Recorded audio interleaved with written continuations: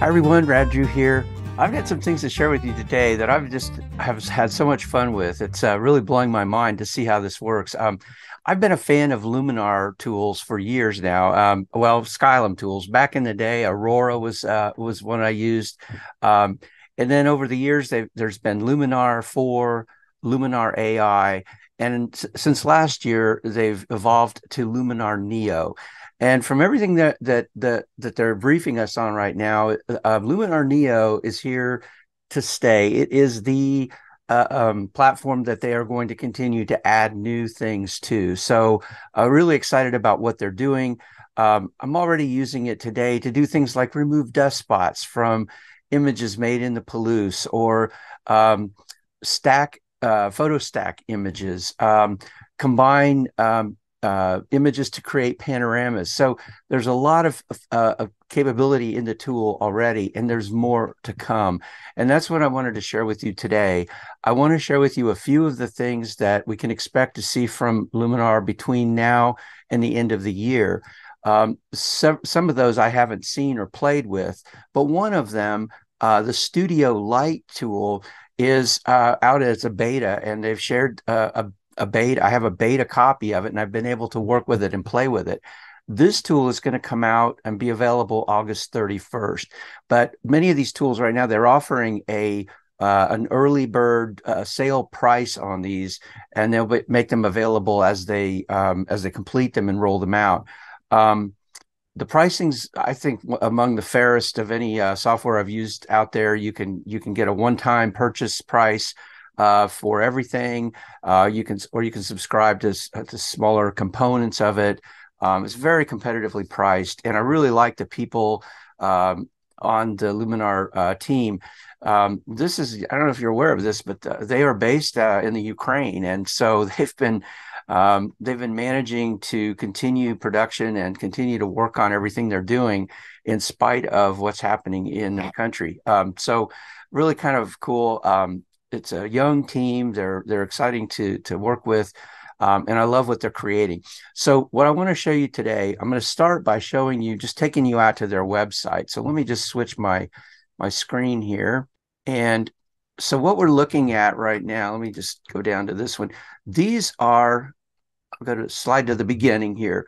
The ones that are coming out, these are all eventually coming. The ones that are on deck to be coming out soon and between now and the end of the year, there's something called GenErase.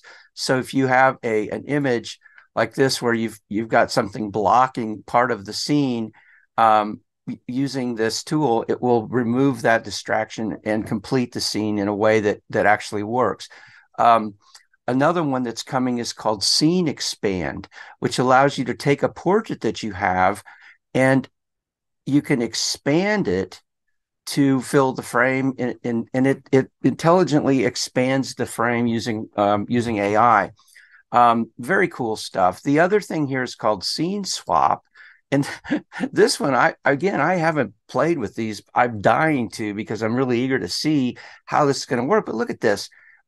You can swap out parts of a scene. In this case, the woman's dress. I mean, really neat. I'm going to skip over Studio Light because that's the one I'm actually going to demonstrate for you today. A couple others here. There's Neon Glow, which allows you to take an image and add a neon glow to elements of it. There's this one called Water Enhancer that lets you color the water. In this case, you've got a river that you're able to change the color of it to be more complementary to that scene and the color around it. The other one here is called Enhance, which is just look at how it affects the dynamic range here as you slide back and forth. A few others here. There's this one here is coming. This one blows my mind. This is called Mess-Free Erase. It's a masking tool. It just, look at that. It takes the unwanted elements out of your image. And again, I have not played with these, but I'm eager to. And from everything else that I've seen that they've produced, I'm really excited about what they have coming down the pike.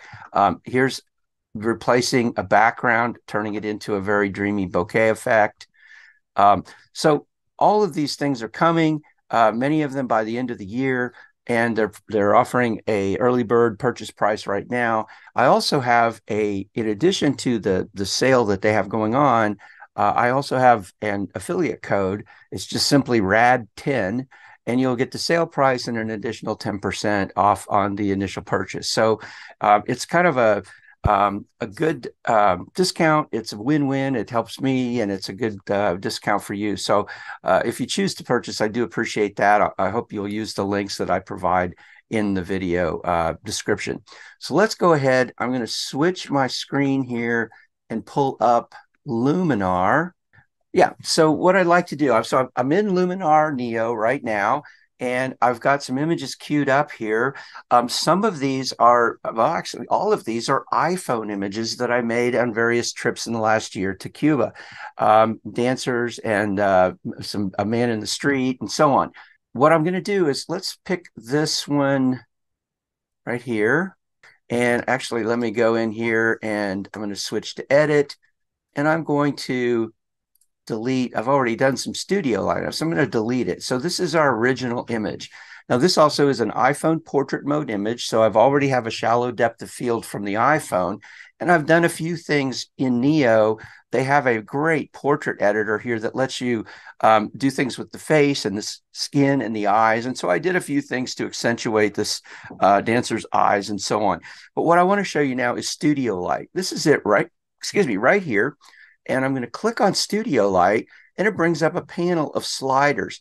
The first thing I'm going to do with Studio Light is to come down and drop my exposure of the image overall, because what I'm going to be doing is adding studio lighting to this, and I want that studio lighting to be in contrast to what we already see there. So, in fact, I might even take it down just a tad more. So next, I'm going to go up here to where it says Amount, and I'm just going to slide this across, and look at, as I slide it and increase it, you can see the light appearing on her face. Well, down here, you've got all these different sliders that you can adjust things with. So I have right now selected a dot pattern, but you can also select strips. So there's a strip pattern. You see a different pattern on her face. I kind of like the dots. I'm going to go back to that. But then you can drop the scale down and make them smaller. So you can bring it down to where, it looks something, like that. And then you can move the depth center by sliding this around. And I'm not sure I like that. So I'm going to go and maybe increase that a little, or bring it down a little bit. Something like that. And then you can choose the angle of how the light is playing on her face too. You can change it vertically and horizontally. I kind of want to change, I kind of like that a little bit. And you can change the depth of it by, it basically increases the brightness of the studio light and gives it a more three-dimensional effect, something like that. And then the other cool thing with this, you've got a red, green, and blue slider here, so you can introduce color to that if you want to. So you can go from green here to magenta or red. You can go from, you've got a green slider here for green, or back to, I guess that's more magenta. And so you can add color to the lighting. I kind of like a touch of yellow in that. Maybe that's too much. Just bring it down a little bit, kind of picks up the yellow in the background. And now there's our image, and we could call it a day. But as I look at this, I really like how this is playing on her face, but it's too intense for me down here in the fan. So what I'm going to do, all of this, the features in Luminar, including Studio Light, have a masking component. So I'm going to tap on masking. And I think for this, I'm going to choose I'll choose a linear gradient. And I'm going to start up here in the corner, and I'm just going to drag that linear gradient down. And what I'm telling it to do here is to put the studio light on this part of the image and gradually fade it out down here. So let's just go back and look at this. So now it's really intense on her face. We still see it down here, but it's less intense, so it's less distracting, as far as visually. And that's it. How easy is that? I mean, it's so much fun. It's very easy to work with. You can use it as a standalone. You can also plug into Lightroom and Photoshop. I've used it both ways, but I kind of like it as a standalone. Let's go do one more here, or another one. I'm going to go back to the catalog and let's grab, let's see, let's get this one. And once again, I'm going to go back in here. I've already done some edits to this, so I'm going to throw those away and come back here. So now there's our image. Again, an iPhone image done in portrait mode on the iPhone. Drop the background out using that editor there. And then I use some of these portrait tools to work on her eyes and face and just enhance those a little bit. But then I'm going to come up here to Studio Light. Again, I'm going to drop the exposure down a little bit and come up here and bring my amount up. And wow, look at that. And now I can take the depth center here and I can move that around, kind of like it, maybe right there. And then I can drop the scale of it down and make it smaller. Look at that. You can highlight, move it to where it's just highlighting her eye and her face, and you got her arm and her body here all highlighted with the studio lighting. And we put, no expensive lights or filters or things like that, just all within the tool here. That's it. I'm going to call it a day. And I'll do one more. I'll go ahead and switch back out here to the catalog. And let's go ahead and do this one of the old man from Cuba. And again, I'm going to go here and remove that studio light that I've already done. And we'll come back here to tools. And again, this is an iPhone image made in the portrait mode in the iPhone. Has that very shallow depth of field with the blurred background already there. And now I want to play around with some studio light. So I'm going to come up here, select studio light. I'll come down, drop the exposure down again because I want the lights to really show up. I'm going to bring up the lights here, and that's starting to look pretty darn good. I don't know that I want to add any color here, but I could. I'm not sure.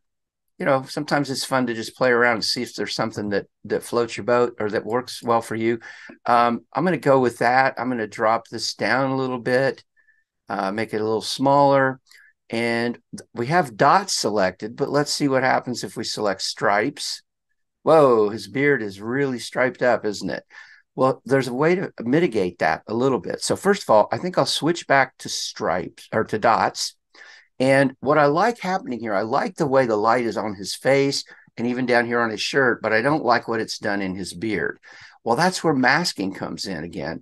I'm going to go ahead and click on masking here. This time I'll grab a brush and I want to erase that effect. So I'll click erase and I'll just come over here. I could probably make my brush a little bigger and I'm just going to paint in or paint away, actually, erase. But you know what? I don't want to do that. I'm going to undo that. Let's come back. Let's try this again. I'll go to adjustment, drop my exposure down. I'll tell you what in a minute what I did that I didn't want to do. I'm going to come back up here and add the light. I'm going to drop that down and make it smaller and something like that. So now I want to mask this beard because it's too intense. But what I didn't do that I wanted to say here before, when I choose my brush and I choose erase, I don't want to erase 100% of what's going on in his beard, but I want to, make it less intense. So I'm going to drop this down to maybe 40% or something. Now I'm going to come in here and I'm going to paint this area. Probably have a bigger brush for this, but I'm going to paint this area. And so we're still going to see the effects of the light, but they're not going to be quite as prominent. So there we go. So now there's our image. There's before and there's after. It adds just a little element of interest, I think, to the portrait. By masking, we've taken out some of that distracting part down there, and that's it. I mean, it's so easy to do. It's very powerful, and this is true of all of the features of Luminar Neo. Many of these tools they're extremely powerful. It works with raw files. You have a develop mode here where you can work with the raw files you bring in to do all your light adjustment, your white balance, and and black, and all of those things are there. And then you have enhancements, a great erase tool, all of these other things, black and white. There's a denoise function. All of these things are really simple to use and yet very, very powerful. I hope this piqued your interest a little bit. And as these new products come out, I'll be eager I'm sure they will share a beta copy with us. And as soon as I have betas, I will do more demos to show you what these other features can do. And I look forward to sharing more of this with you throughout the fall. So thanks for watching. Really appreciate it. If you do decide to make a purchase, take advantage of the early bird sale, please use the link in the description and use my code RAD10 for an additional 10% off. Thanks a lot for being here. Really appreciate it. Hope you're having a great summer, and I'll see you next time. Until then, keep on creating.